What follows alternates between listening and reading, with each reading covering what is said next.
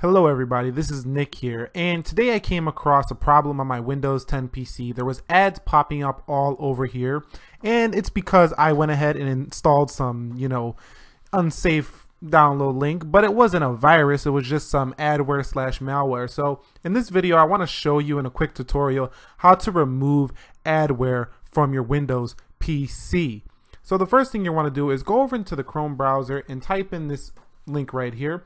ADW cleaner, as you can see right there. Go ahead and find a download link that is safe.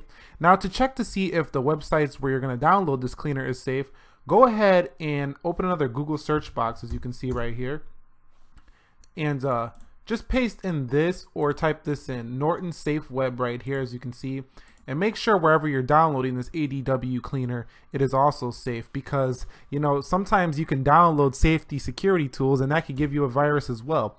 So go ahead and download that. Once you get that downloaded, go ahead and let Windows run its process for you. And you can see here is ADW cleaner. This is how it looks. Go ahead and scan your device. I'm not going to do this because I don't need to, but once you scan and you start finding the files, go ahead and clean it. Now, after you clean the computer out, this is going to reboot your PC. So if you have any work you're doing or anything like that, go ahead and close out your work so you won't, get everything messed up. So what are some tips for, just general safety and removing adware? So don't download from sites you can't trust. A general rule of thumb, if you're on a site that you think is going to, it even makes you question it, don't download from that website. Or if you're questioning it, go ahead and go to Norton Safe Web or another URL scanner site that will check to see if the site is safe for you. Also, keep your Windows Firewall and Defender enabled. You can type this in here, Windows Firewall, and you'll see the settings in the control panel right here to go ahead and enable those. Make sure those are enabled. And also, if you're really concerned about safety, go ahead and purchase some security software such as AVG and Norton.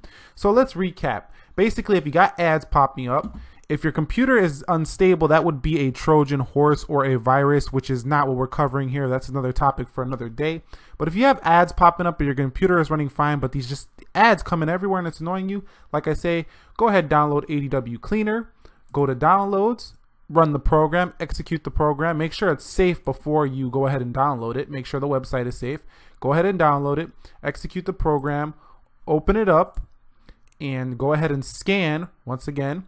Clean the files that are messed up. It's going to reboot your PC, so make sure everything that you're working on your PC is closed out, and then get on with your day. So anyways, if this tutorial helped you guys out, please go ahead and be sure to leave this video a thumbs up. I had this problem because I installed a skin pack, and I don't recommend you guys downloading skin packs due to my experience.